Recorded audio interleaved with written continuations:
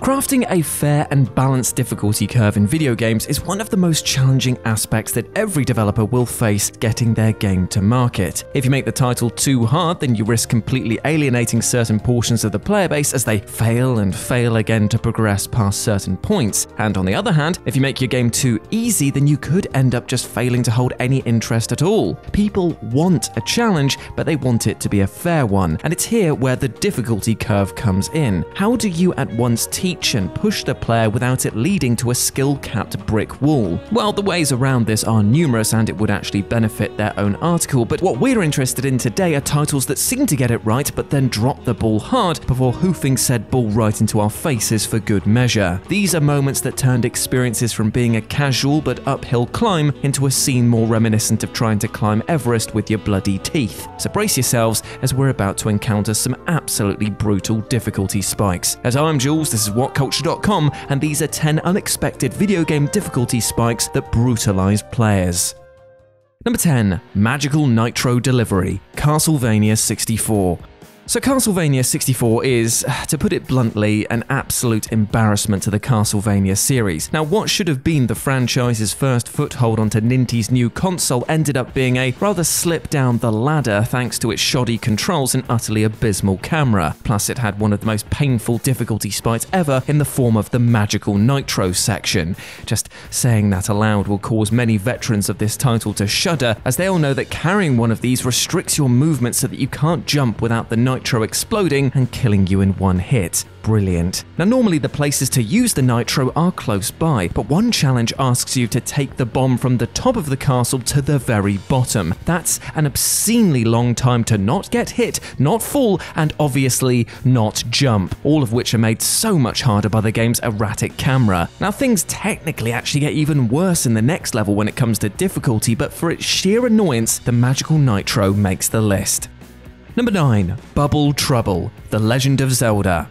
Now, sometimes video game difficulty spikes come not just from a single enemy or level, but how multiple factors cross over. For example, let's take a look at The Legend of Zelda, which throughout most of its game has a brilliant learning curve, but becomes an utter hellscape for the unprepared in level 6, aka the Dragon Dungeon. Here you'll come across 3 enemies which will immediately stand out as troublesome: Wizrobes, Like-Likes, and Bubbles. Now, Like-Likes have a horrible habit of stealing your shield. Bubbles also love to disable your sword for a bit, and Wizrobes, well, they just love to spam magic at you like the little bastards they are. Now, alone, they aren't too much of a challenge, as the shield can indeed block spells, and the sword is only missing temporarily, and the Like-Likes obviously can't steal from you if you cut them to ribbons. However, in this dungeon, all 3 of them appear at the same time, which can result in you losing everything and then your life in mere moments. While not being the greatest challenge in the game that Link will have to overcome, it certainly acted as a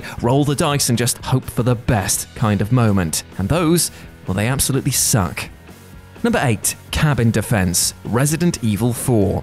Resident Evil 4 might well be one of the best executed survival horror action titles going, and still routinely manages to make utter fools out of other games that attempt to ape its style. Its enemies are challenging and only get more terrifying as time goes on. The bosses are also utterly memorable that it's an absolute pleasure to battle them, and outside of unlocking the infinite rocket launcher, rarely does the game feel anything less than a true test of your placement and timing. Yet the cabin defense section of this game was a bit of a wake-up call to players, as here there was nowhere to run, nowhere to hide, and the enemies were so numerous it was easy to get overwhelmed. Now, while not as challenging as some of the bosses in this game, this section amped up the tension to ridiculous levels, forcing you to barricade windows and bar doors, kick down ladders, and just pray that you didn't get caught between mobs of enemies. It wasn't uncommon to hear tales of people simply drowning under the infected, but you know what, it actually was damn fun, so much so that you kind of wish that it was its own Mercenaries level. Number 7. Turbo Tunnel, Battletoads. Now, to be honest, I had to include this section on this list because it still haunts me to this day and will do so even more now that there's a new Battletoads game coming out which also looks to have utterly brutal speeder bike sections. Oh goody. After 2 stages of light-hearted and over-the-top brawler action, Turbo Tunnel drops into your lap like a fistful of bees to a picnic, causing pain and confusing chaos in mere moments. It's well documented how this stage requires you to have almost precognitive powers in order to succeed, but what is less mentioned is the fact that things actually only get worse from this point on. The later levels amp up in difficulty so much that it's borderline cruel, and even has another speeder bike section that makes Turbo Tunnel look like it's a chilled afternoon tea by comparison. However, Turbo Tunnel will always be infamous just because of how sheer the difficulty spike was in relation to the first 2 levels. Number 6. The tutorial, Driver.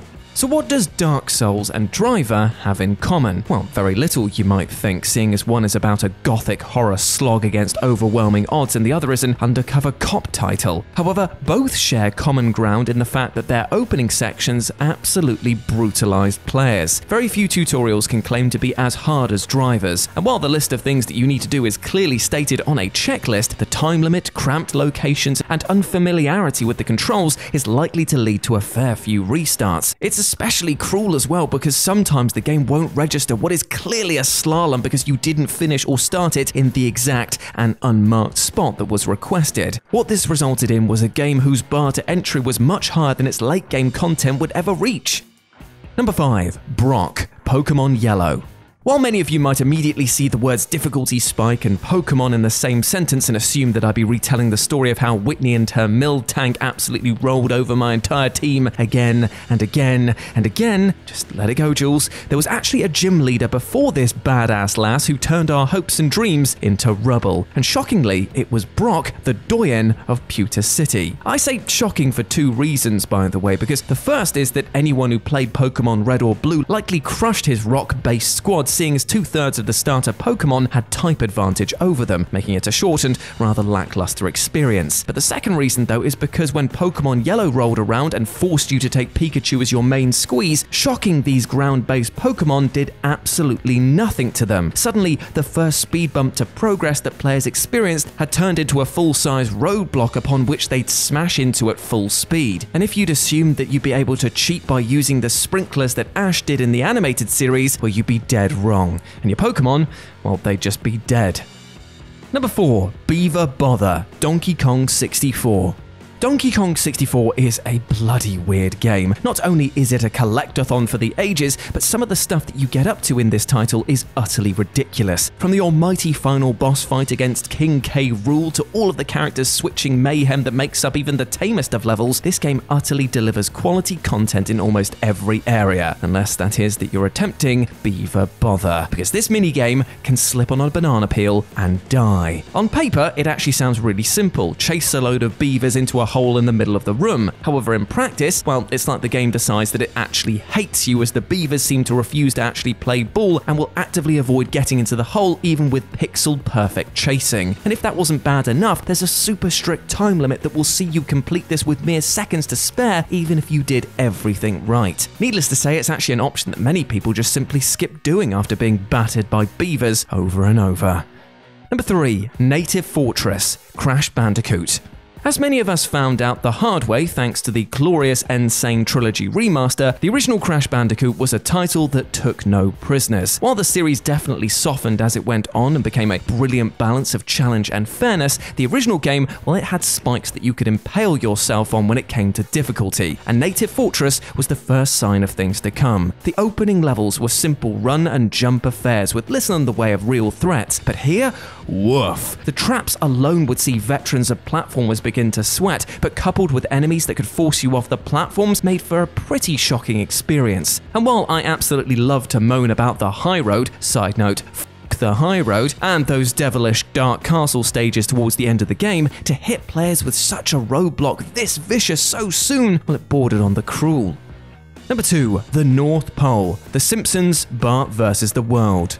It's quite ironic that The Simpsons both made and subsequently broke my childhood, as while the TV show would go from strength to strength when I was but a lad, the Bart vs. the World video game that I was gifted as a birthday present absolutely made me hate the series. Also, I had Simpsons wallpaper that gave me nightmares as the eyes followed you around the room, but I digress. Bart vs. the World was a true horror show of a game that, while looking like butter wouldn't melt in its mouth on the surface, would take a creme brulee blowtorch to your genitals as soon as you began playing it, especially if you picked the North Pole level. This absolute atrocity tasked you with completing a series of jumps across small platforms over instant death pits and water hazards. And making matters worse was that, as this was the North Pole, ice coated every surface, meaning that you'd slide right off those platforms as soon as you landed on them. Fun, right? And to top it all off, there were even a few sections that had bubbles of air for you to bounce off, which would burst if you waited too long, and they had the worst collision detection possible. Double fun.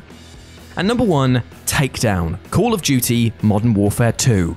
I think it goes without saying that Modern Warfare 2 is one of the best Call of Duty entries in the entire franchise. Its liquid smooth shooting and huge amount of replayability allowed the title to carve its face into the series' very own Mount Rushmore. However, that's not to say that the game was all smiles and sunshine, as outside of the online modes, which would and definitely could kick your ass over and over, the game's single player had a few moments of bewildering difficulty. Now, luckily, the game used a pretty lenient checkpoint system, but sections like the favela firefights in the mission Takedown were like smashing your face against a brick wall over and over, which could quite literally happen as you dive into rooms only to be blindsided by mobs of enemies shooting you from the roof and from the side alleys. If this wasn't bad enough, even if you did find a moment of respite, it would definitely be short-lived, as that pattering and snarling that you're hearing right now isn't from Lassie trying to pitch in and help, but instead from dogs that could one-hit kill you if you didn't have your timing right. This spike came out of nowhere and left many players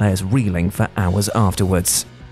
And there we go, my friends. Those were 10 unexpected difficulty spikes that brutalized players. I hope that you enjoyed that, my friends, and please let me know what you thought about it down in the comments section below. If you want to chat to me further, you can do so over on Twitter at RetroJ0, or you can go over to Live and Let's Dice. It's my personal gaming channel where I stream every single Wednesday and Sunday. But before I go, my friends, I just want to talk about one thing. I spoke today about brutalizing difficulty spikes that came out of nowhere, and you know what? In our real life, we will unfortunately have to deal with times that are incredibly hard and unfair for no reason, and we just didn't see them coming. But I just want to say it's going to be all right. Take a step back from a situation that's causing you stress if you are able. Remember you can ask for help, and definitely always keep in mind this simple fact: you are never alone. Friends, family, and professionals in the support industry, these people care about you and want you to do well. All right? Big love from me to you. Take care of yourself. As always, I've been Jules. You have been awesome. Never forget that. And I'll speak to you soon. Bye.